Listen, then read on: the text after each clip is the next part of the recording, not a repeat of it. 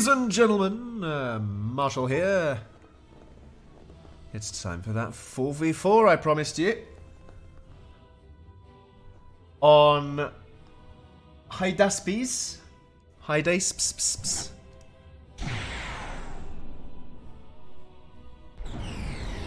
And here are our players. On the north, we have Team 1. Starting in blue, we have Roof Camper. Playing Legion, going bots first. Round 2, Blood Red. We have Broom the Flirtatious in MLA, going vehicles, and more vehicles. Round in yellow, we have Cool Meister. MLA, bots first, bots, and then transition into vehicles. Round in white, we have Mamata. Also MLA, bots, vehicles. Air more balanced. I believe Broom the Flirtatious is Broom. I think. Yes. Unless maybe this one's Broom, you know. Maybe Roof Camper is Broom with another name. You know, Broom would definitely go for that many P-gens. 100%. But yeah, no. So we've got Broom over here. We'll call him Team Captain. Down on the south, in T'other Blue, we've got Alpha IQ 3. MLA. Lots. And lots of spears. Oh gosh, we've got a unit add-on mod going on. Okay, there's going to be stuff in here. I know not. Oh, skipping the wrong order. We've got Yop. Also in a blue. MLA. Vehicles. Into air. Round to green. We've got Ron Paul rushing up T2 with MLA. Also starting with these spears. And then Team Captain 2. Dreadnought in Sandy Brown.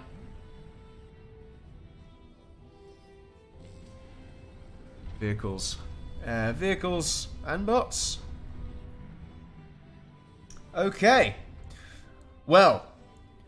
Ha! And Dreadnought and Broom are on the same lane. So, for those unfamiliar with the way that these big games in PA tend to work, the maps that people tend to like playing are these laned ones where you start opposite and it's mirrored all the way and you essentially fight a series of 1v1s until someone falls, which starts the domino. That's essentially the way this is likely to happen.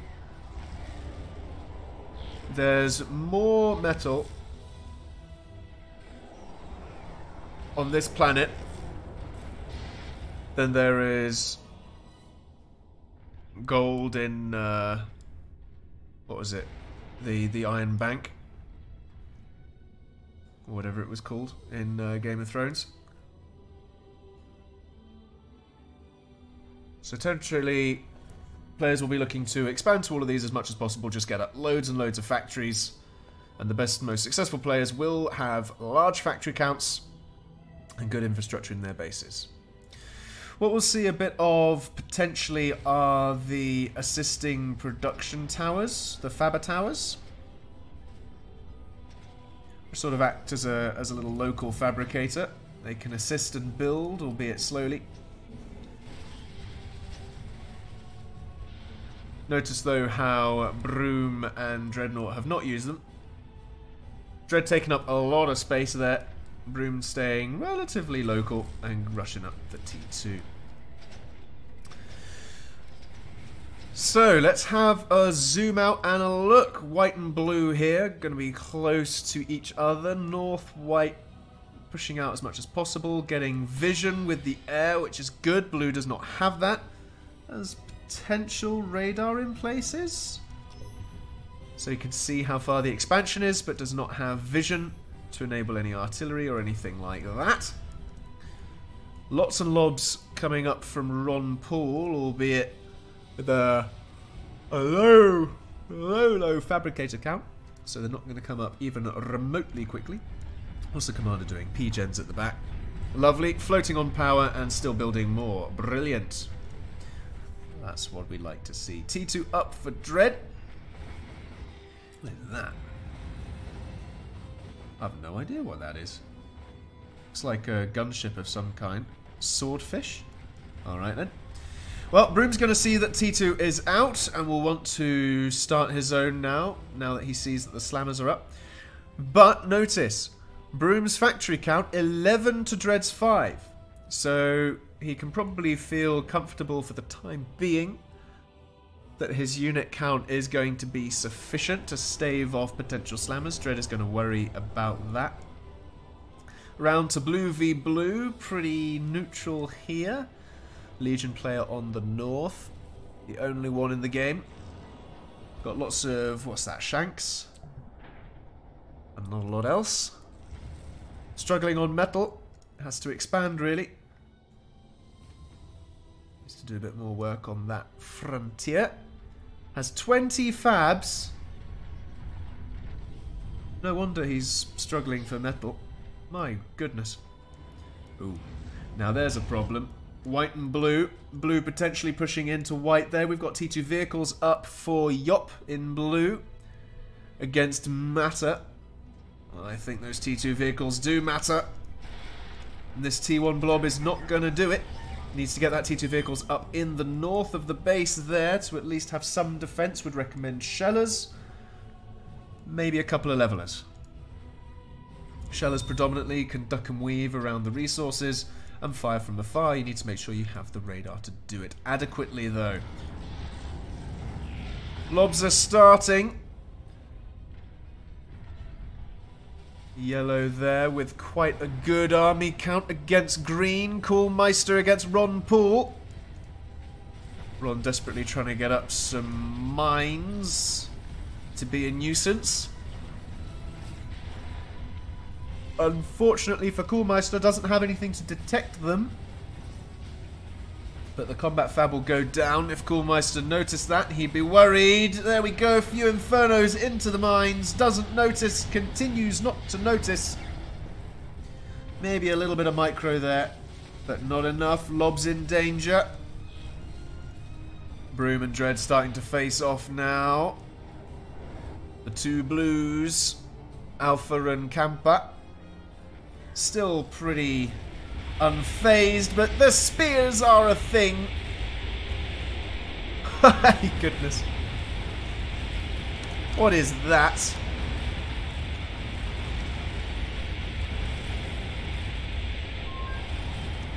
I think that's a new type of turtle. Roof Camper's like, "Yay! Help me out here!" And he didn't realise that it actually took a lot of shots to get through. Just need a bit of longer range, mate. That's all. That's all you need. Another T2 vehicle factory going up for Matter. Meanwhile, Yop is kind of chilling out a little bit. Needs to get a few more units going. Coolmeister, though, pushing in again through the minefield. Not good news for him. Got lots of AA, but there's not a lot of air coming his way. So potential waste of production there. Lots of spears again for Ron Paul. They don't do a huge amount of damage with these hailfire missiles. But when you get enough of them, it starts to add up. T2 bots now ready. Fabricator coming out. Oh my goodness. That minefield is paying dividends big time. Albeit only T1 at this point. Still paying those dividends. There we are.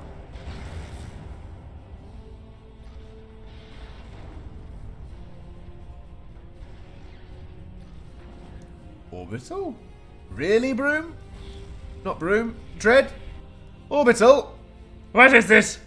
Meanwhile, Dread with only 36 in his army count, Broom with 87, but if we look in the army value, they're more or less equal, so that's because of the T2 disparity there. The levelers and the shellers and the slammers making up for the horde of drifters that we have. Broom there potentially gonna pull across and attack Alpha. Dread trying to maneuver in between the two. Ron Paul building a couple of mechs because he wants to get in on the action, wants something to lose. We see Matter pushing in against Yop on the other side. Let's zoom around here, super duper quick. Oh, lots happening at the same time. We've got some Vanguards soaking a little bit of the damage there from Broom in the picture-in-picture. We've got Matter in the main, trying to stave off, but more T2 from Yoppie successfully defends that. Mutually assured destruction between Broom and Dread. Broom coming off more in the advantage, though, it would seem.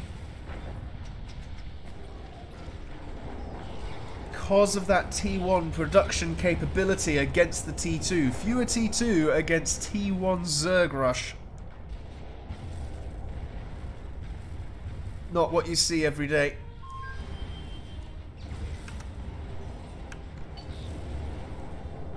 It's going to happen again. Yop pushing in, though, against Matter.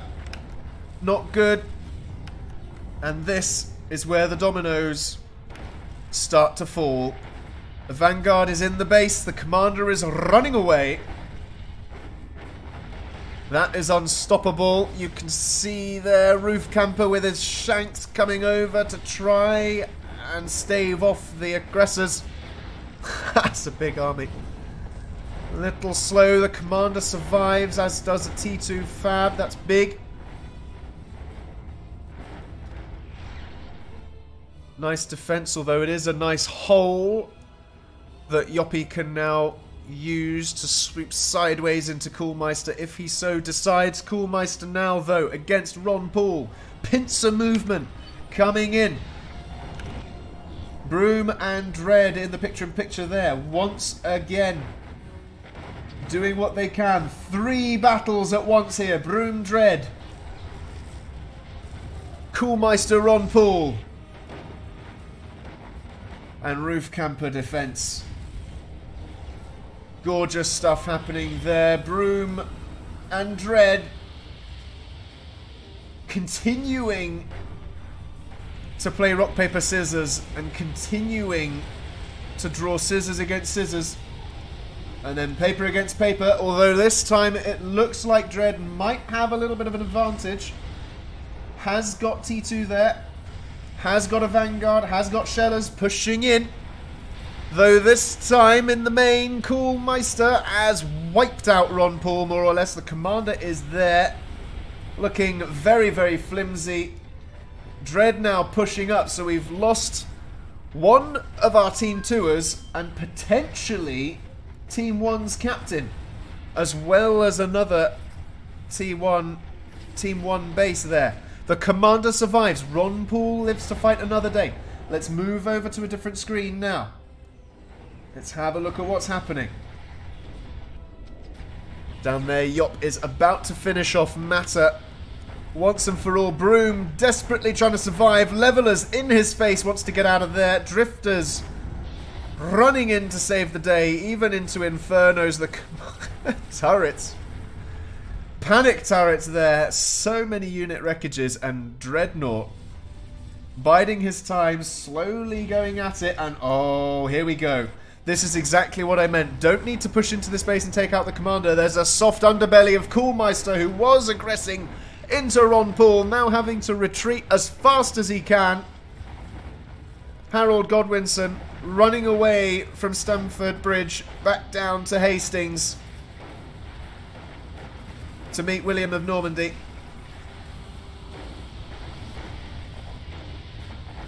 Frantic retreats. Just about managing to hold the line there. Keeping his 2 T2 factories nice and secure. Great moves there. Dread, though, thinking, okay, my turn. You've run all the way that side. And now once more into the breach. Here we go. Broom sitting, licking his wounds a little bit. Dread saying, I could do something here. Wandering in.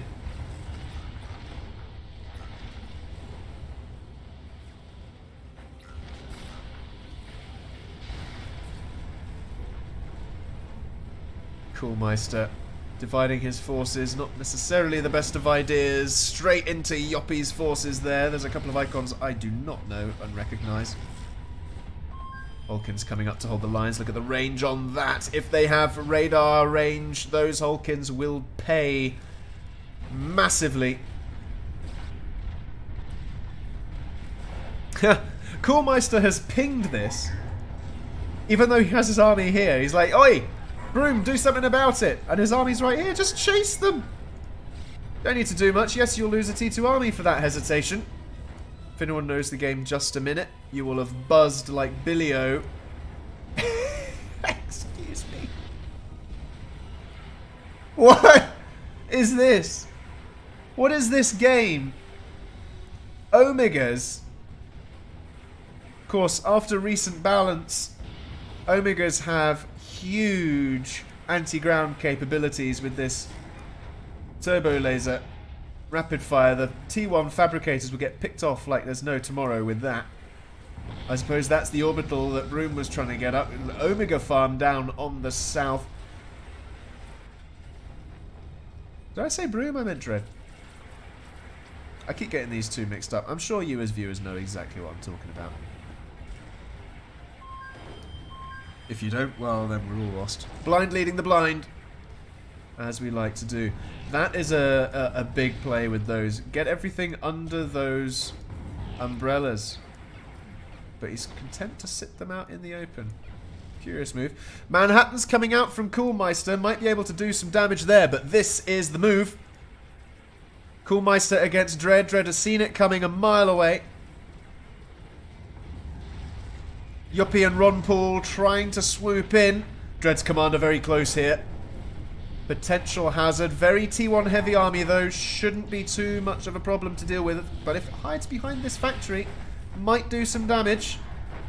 I think it spies the commander. It does. It sees where the commander is. Oh dear. If Roof Camper was doing something like building units, maybe something would happen.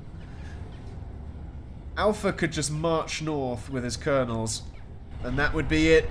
Oh dear. Broom's comp into the way of the Omega there, taking damage to ensure that the umbrella goes up, or maybe just to soak the damage while it does go up. Either which way, impressive maneuvers there. Broom and Yacht now coming back against Coolmeister. That's going to be the trifecta there. We've got Titans coming out as well. We've got an Atlas. That's not an Atlas, is it? That's a mini thingy. What's that? That's a Juno. Whatever that is. I think it's a mini Atlas with guns. Never seen one of those before. This is what modding in PA can get for you, folks. All sorts of crazy. Wandering into the range of the Hulkins, not the best of ideas. There we go. But pushing down, that could be a force to be reckoned with, that minor experimental. Dread and Ron Paul holding this corner of the triangle there. Coolmeister trying as he might to get in against the Hulkins. Oh, and the catapults too. That's not going to happen. Someone has to go nuclear. We've got a Manhattan there. You've got to try and push it across. Turtling every which way. Aha! March of the Shanks. Version 3 from Roof Camper down to the wall. Let's have a look at this. As it comes down. The Pelter line. You don't want to go near that. That's unbelievable. Don't even remotely want to deal with that. Dread, though, pushing in against Broom here. Omega's firing from the heavens. With battles in the foreground there. Broom's base, rather, struggling to stay afloat here. The resources are falling by the wayside. Dreadnought there 800 metal. Broom barely scratching 130 as a constant. Army down to 20. Dread up to 118. I think this is it for Broom. The Faber army will do you no good here, sir. Down it will go. Commander turning tail and running. Matter with his base coming back up again. What is this? Radar jamming. Oh. Wow. Impressive. Most impressive. Looks like a Titan.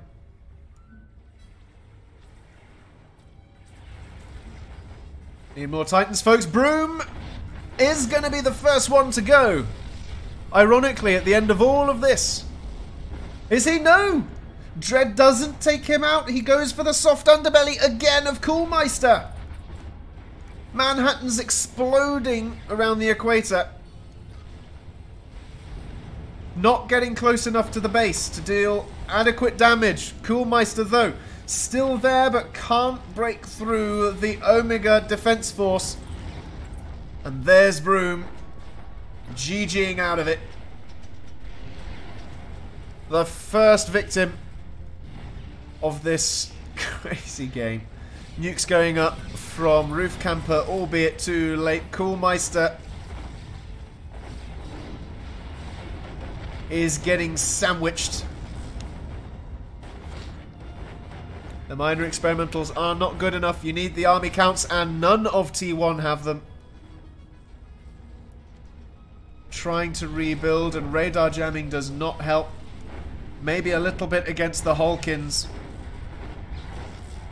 But really, realistically, you need an army. You can't turtle until the cows come home. It just will not do. And without their team captain, will Team 1 flounder? Or will they fight back? It's looking desperate for them.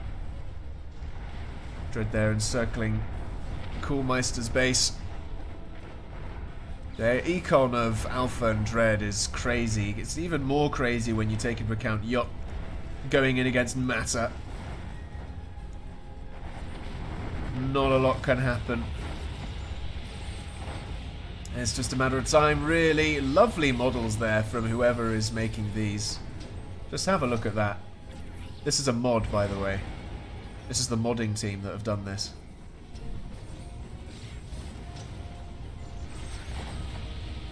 Very impressive.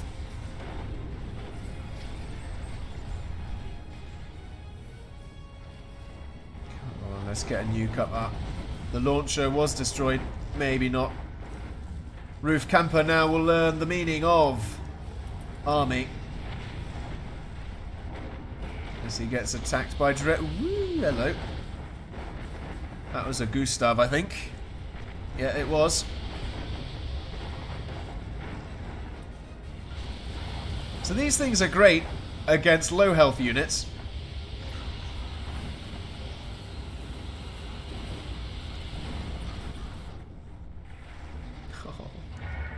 Oh dear. I hear a Titan. I think it was an Ares from Yop.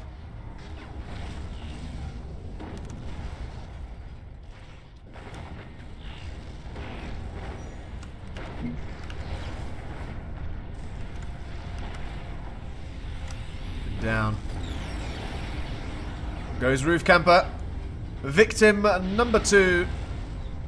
Look at that power grid. Absolutely worthless in the end.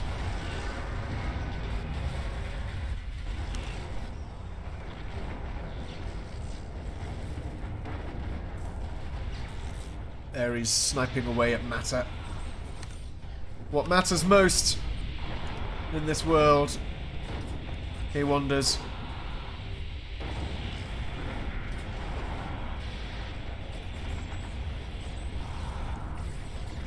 As the commander croaks. And the last bastion of Team 1, Coolmeister, over here with his comm.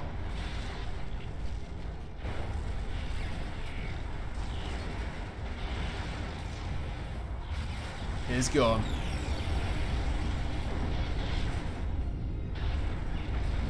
Alright, ladies and gents, let's go and have a look over here at the wall. The mega wall to end all turtle walls.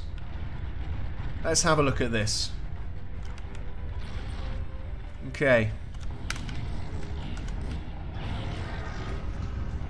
Here. Oh. Colonels are marching at the end. A little late, but there we go. Have a look at this. Spears and pelters. And more spears and more pelters. This, ladies and gents, is a turtle. That was a crazy game. And this is the end of the video. Thank you very much for watching. Good night. Or morning.